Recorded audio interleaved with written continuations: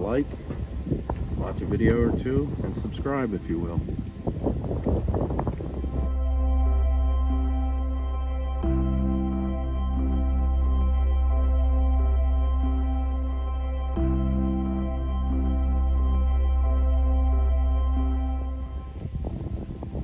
What's up, Clown Nation? Diecast Clown. We'll diecast by the bay here on Saturday morning. Beautiful day. Got my coffee. Still waiting on my Andre Cruz coffee mug. But, not much to go over this week. Kind of a small weekly haul, but an expensive one at that. First up, on Team Transport number 44, the LB ER34 Super Silhouette Nissan Skyline in Fleet Street. Nothing you guys haven't already seen.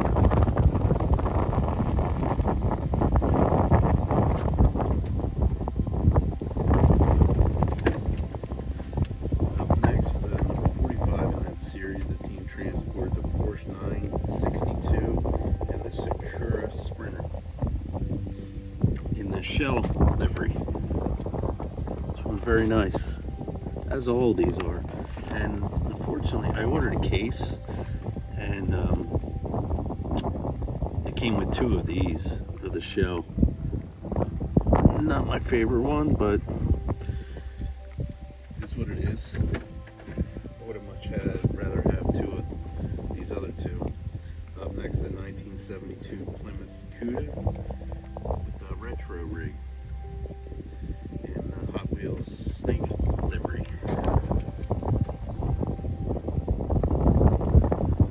When I got these in, I realized that I didn't have I don't have the previous three that were released. I guess it would be 43, 42, and 41. I don't know how I missed out on those, but I'll try and order them and see if anybody's got them left. Kind of heavy on the square bodies this week. Not really, but I picked up three. The case of the Team Transport and the next two castings I'm going to present, I ordered from SC Diecast. Up next, I got an Auto World, the Cha-Cha Moldownie square body. Trying to look for a year on this one. It doesn't have it.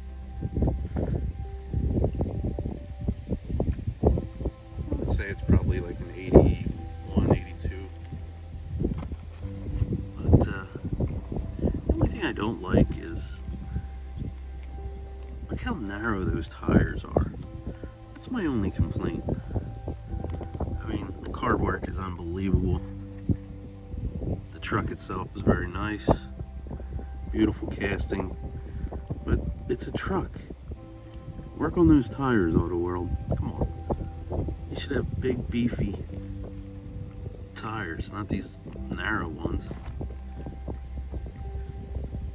But at any rate, still a nice casting. Up next, we got the Auto World Miho exclusive Betsy Special Edition, one of 4800. We all know how I feel about that. The 1980 Chevy Silverado. Now, this one is gorgeous.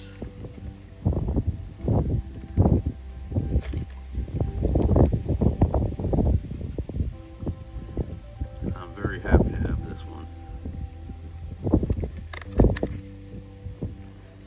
I hope you guys can see it. Kind of like a chrome with some, got Betsy on the front there. Hopefully you guys will be able to see that. I can't really see my screen, it's so sunny out here. Gorgeous day. A little bit windy, but still gorgeous nonetheless. Up next, I know I already had this. As a matter of fact, I have a couple of these, but I picked up yet another one, the 1984 Chevy Silverado 10 fleet side from Auto World. picked this up. I'm going to send this to a friend. It's nice. I already have one packaged up for another friend. And I have, I think, 2 for myself, actually.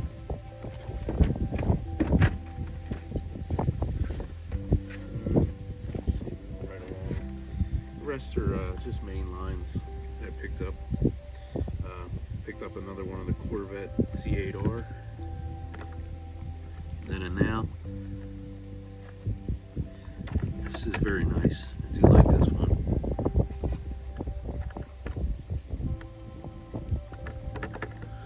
One of these days, guys, I'll find a Super. Toss it right there in the bay for you.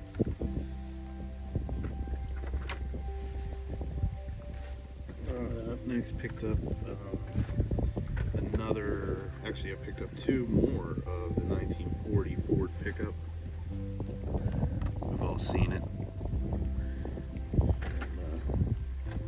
I think somebody can make a mean custom out of this. I might actually attempt to do a custom with this one here. But that one of these is actually getting sent off to somebody as well. And again, I picked up 2 more of the Nissan Skyline 2000 GTR, the Liberty Walk.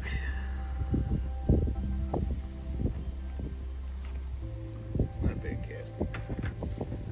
I was actually very thankful to come across another one of these because I only had one prior to this one.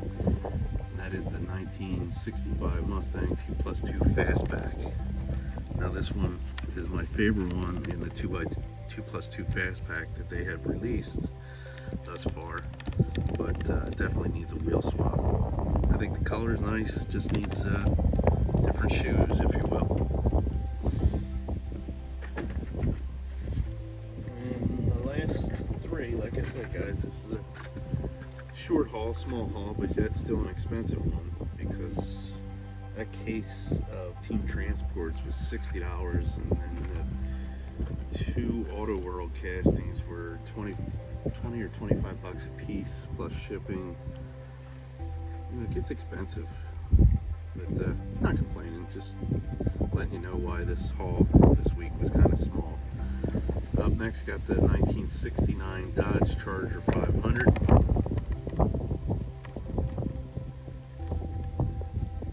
Metallic gray with orange racing stripes. Not a big fan of those wheels and tires that they chose, but it's a nice casting. Unfortunately, this was the only one that I came across. This one as well. Eventually, I guess I'll find another. Up next, the McLaren Elva. That's new for 2022. Again, this was the only one. Would have picked up multiples of this one just to have to send to people, but it was the only one on the peg, so I grabbed it. It's okay. New for 2022. And then last but not least, 1968 El Camino in Hot Wheels Speed Shop out of the Rod Squad. Now we've all seen, you know, the engine in the back, but this one's not as bad on this El Camino. I don't know if you know, if I can use the term "it was done tastefully," but it's not as obnoxious as we have seen in previous released El Caminos. So, it's nice. I'll take it. And I did. I guess I'd have to say that my favorite from this week would have to be Betsy. I don't know about that one of 4800, This is very nice. The detail is phenomenal, to say the least.